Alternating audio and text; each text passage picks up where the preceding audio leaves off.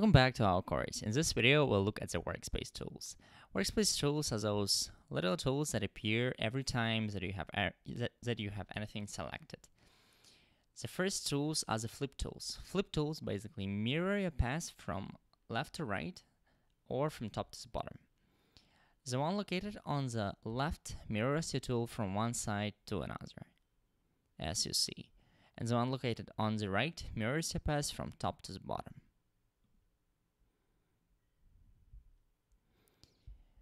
The other Workspace tools let you bring one of the layers to the front or to the back.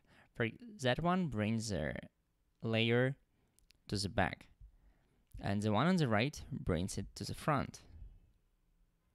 As you see, if you want to bring the layer to the very front, simply hold Shift, and the layer will move to the very front, or hold Shift, and it will move to the very back. When you have two layers selected, there appear 4 different Workspace tools. Those are your geometry tools.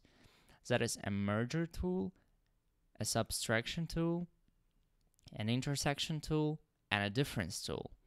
The merger tool basically merges two layers together.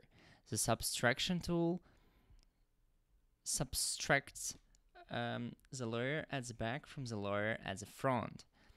The intersection tool creates a totally new path out of the two layers where they intersect, and the difference tool create a totally new path out of the two shapes or two layers where they do not intersect,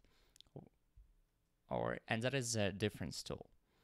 Using the geometry tools, you can manipulate layers in quite a powerful manner.